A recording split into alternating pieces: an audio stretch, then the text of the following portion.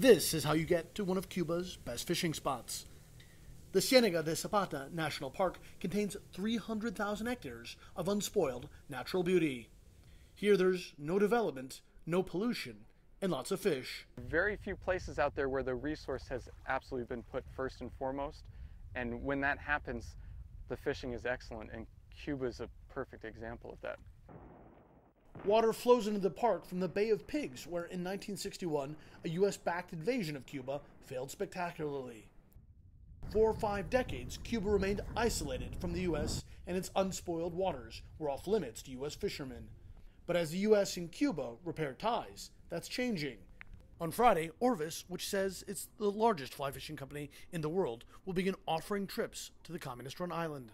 Just 90 miles from the U.S., Cuba could soon become a major fishing destination. It sparks curiosity. There's sort of a forbidden fruit element to it.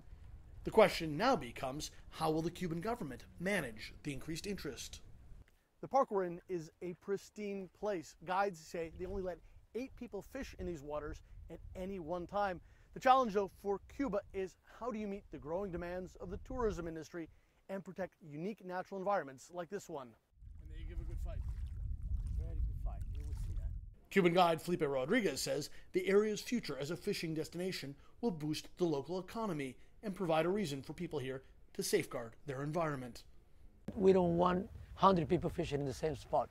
We want few people doing well at the same time preserving the area.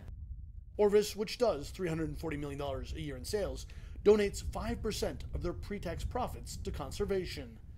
Money that will soon go to help preserve Cuba's unique environment. It's something that's kind of instilled in us, which is, you kind of use a fly rod to find amazing places, amazing species, amazing people, and that's just kind of what the tool has become for all of us. The company says it practices only catch and release fishing, so that this untapped resource in Cuba will endure for years to come. Patrick Ottman, CNN, the Ciénaga de Zapata National Park, Cuba.